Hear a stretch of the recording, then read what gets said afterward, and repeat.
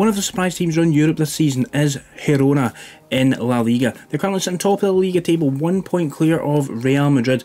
Today we're going to test out Michel's Girona tactics. We're going to test it out with 3 teams as we normally do, and we're going to see exactly how this tactic plays out in real life and in Football Manager. So here we are with the first team we are testing this out with, and it is Aberdeen in Scotland. And as you can see on the left hand side, we have won the Scottish Premiership, 1 point clear of Rangers and 6 points ahead of Celtic. Taking a look down the left hand side, you can see that Papi Habib Gueye has 24 goals. Most assists is shared between Conor Barron and Graham Shinnie with 12 apiece. In terms of the team stats, we've scored 73 goals, which is the third best in the league. We've only conceded 22 goals, which is the best in the league. We are tight at the back and we are good going forward. 29 yellow cards, second lowest, and we have had 0 red cards with this tactic. We'll get straight in, we'll take a look at the league table in more detail, and you can see here it is, 25 wins, 8 draws, 5 losses, goal difference of 51. Brilliant, brilliant, brilliant. Look at team stats, we're third for most goals, as we saw, 73 goals, just behind the top 2 Rangers and Celtic as to be expected. In terms of shots, third highest there with 440 shots overall.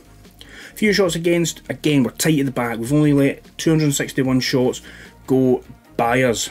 In terms of pass completion rate, sitting second with 88%. In terms of possession, second again 60%. 60% possession with Aberdeen in Scotland is very, very good. Most dribbles made, we're top, 667. Fewest conceded, as we saw, 22, and most clean sheets with 21. Taking a look at the player stats, we can see that, as we saw, Papi Habib Gueye, 5th top scorer, 17 goals, and Duke with 11. In terms of most assists, Graham Shinnie, top of the leaderboard with 12. Absolutely brilliant, as he is predominantly a fullback or a defensive midfielder. In terms of most shots, we've not got anybody there. Most man of the match is Duke with 5. Fewest conceded is, for us, Kel Roos in third with 22 clean sheets, and as we saw, 22 goals conceded, and he has the most clean sheets with 21, 6 more than Jack Buckland from Rangers. Looking at the rest of the competitions, we were knocked out, unfortunately, by lower league opposition in both the Scottish Cup and the Viaplay Scottish League Cup, being Wraith Rovers in the 5th round of the Scottish Cup and Queen's Park in the Scottish League Cup 2nd round. In terms of Europa League, fortunately we lost 5-4 on aggregate to Slavia Prague, which meant we dropped into Europa Conference League group stages. We managed to get through the group stages, and in the knockout playoff rounds, if we take a look, we were bested by Ludogorets 4-2 on aggregate. If we take a look, and we will see how we did in the group stage, we were in Group E with Fiorentina, Lugano and Steaua Bucharest. We finished with a bang symmetrical result near enough of 3 wins, 3 losses. The 3 wins came both against Steaua Bucharest and the away leg against Lugano, and the 3 losses, 2 to Fiorentina and 1 to Lugano at home, meaning we finished 9 points behind Fiorentina, but we managed to finish above Lugano, and that meant we were in the knockout playoff round. In terms of player stats, as we know, Papi Habib Gueye 24 goals, Duke with 12, 9th of Vicente, Conor Barron with 8 with his 12 assists. You've joint assists with Graham Shinnie, with Vicente with 7, Leighton Clarkson again with 7. Into the data hub now, and we can see we managed to score 1.92 goals per game from a non-penalty expected goals of 1.53, conceded nearly 0.5 per game, which is absolutely phenomenal. Then if we look at the team performance, we'll have a look, and we'll just have a look at what the XG table will show us. In terms of the XG table, 64 goals expected, we managed to score 73, we were expected to get 72 points, we actually finished on 83, and we were expected to finish second, but we have managed to win it, and we have finished in first place. So there we have it, with Aberdeen we have managed to win the Premiership. The first time a team from outside of Celtic and Rangers have won the top flight since Aberdeen won it back in 1985. So now we'll go on to our next team, and we will take a look at Walsall in League 2 in England and see if we've managed to better our results here. We are back with Walsall, and predicted to finish in 18th place, we have managed to win League 2. We have managed to get promoted up to the next division, and we will take a full look at the league table in just a moment, but looking at the stats, you can see that Otte managed to score 15 goals, Ross Tierney with 11 assists.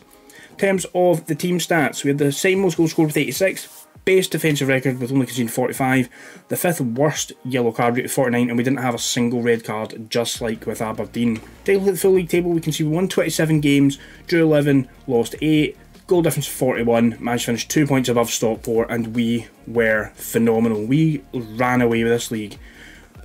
We'll take a look. We didn't actually start too well, and we were still sitting 10th at around game week, what was that, 17? And then we just skyrocketed up. I said we ran away with the league, we didn't really. We sat in second for a large portion of the season. A couple of blips up into first, but then the last 2 games of the season we were first and we could not be caught. I'll take a look at the team stats so we can see most goals, second with 86 behind Stockport. Most shots, we're actually surprisingly we're not in the top 8 for most shots despite the fact we scored so many goals. Few shots against, we are there 4th, 466. As we said with Aberdeen, this is a tight tactic defensively. In terms of possession, second with 59%, best pass completion rate 88% and 4th. Most dribbles, us with 746, nearly 100 more than second place MK Dons. Fewest conceded, as we saw, with 45 in the 46 matches, and most clean sheets with 17. Now in terms of the player stats, most goals, we do not have anybody in the top. Most assists, we do not have anybody up there. Most player of the matches though, Tom Knowles, joint top with 7. There's most shots, nobody there. Most key passes, Ryan Sturck with 94, sitting in 3rd place. Best pass completion, nobody there. Most dribbles made, nobody there.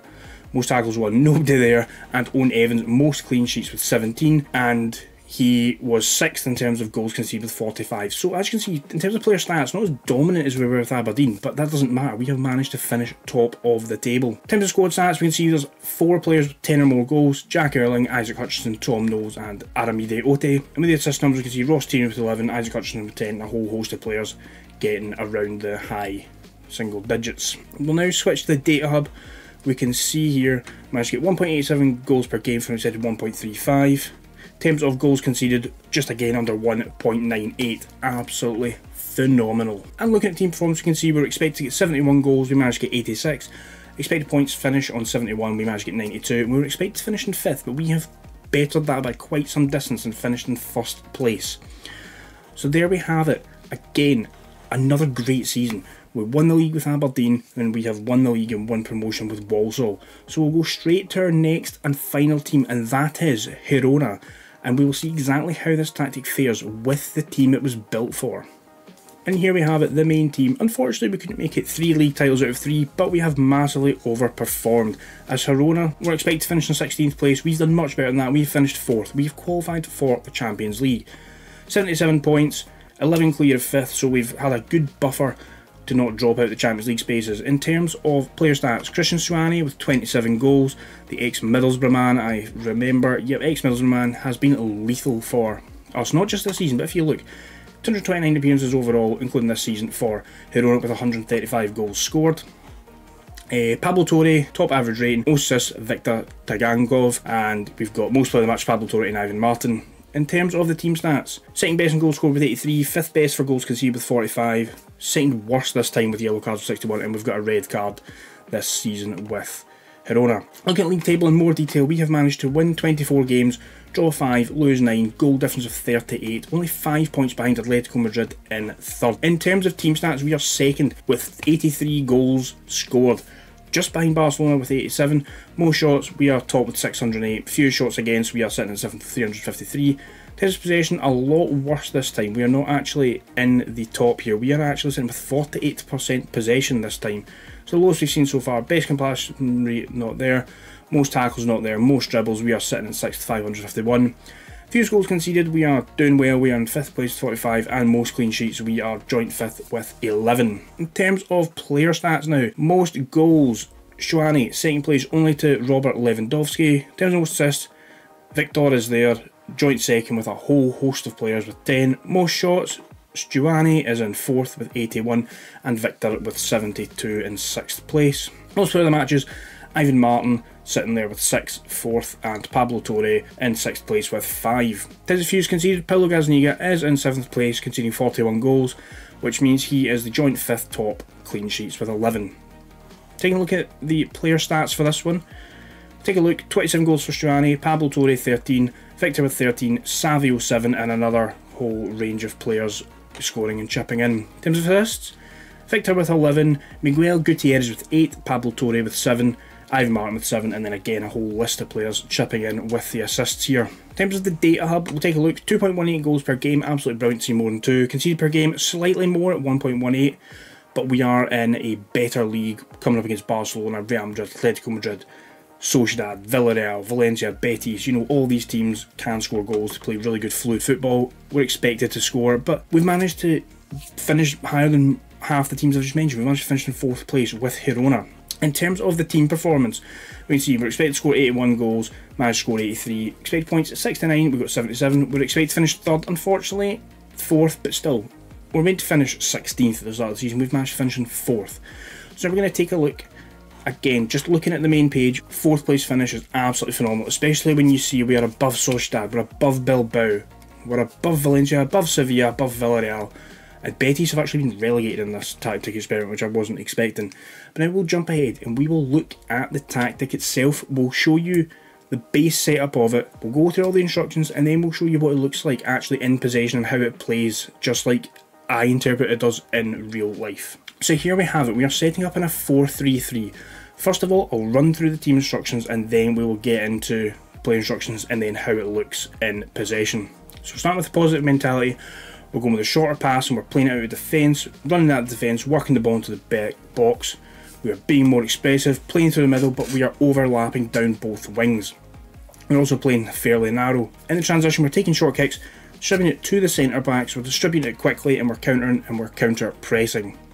In terms of out of possession, we have the higher line of engagement, we have a higher defensive line, we're preventing the goalkeeper distribution and we are trying to press more often, as well as we're asking ourselves to step up, so we are pressing high up the pitch here. In terms of player roles, we've got a sweeper keeper on support, we have an inverted fullback on the right hand side on defend, we've got a ball playing defender on the right just to stay as standard. The left side ball playing defender we have dribble more and stay wider, I'll show you why in a wee second, and on the left hand side we have the inverted wing back on attack.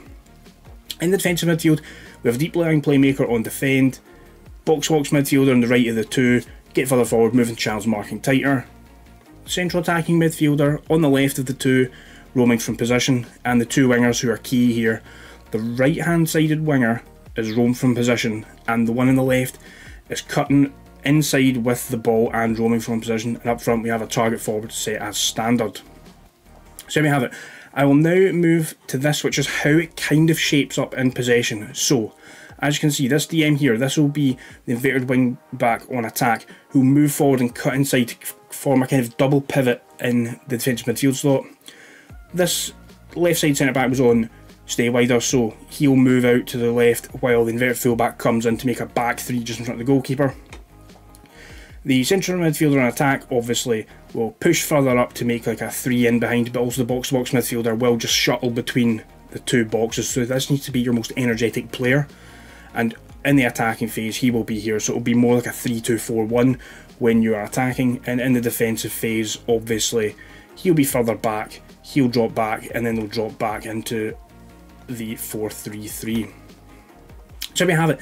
That is the 4-3-3 Michel's Girona tactic. Please leave a like, comment down below what tactic you would like to see me recreate next, share this with your friends and subscribe to the channel, and we will see you next time.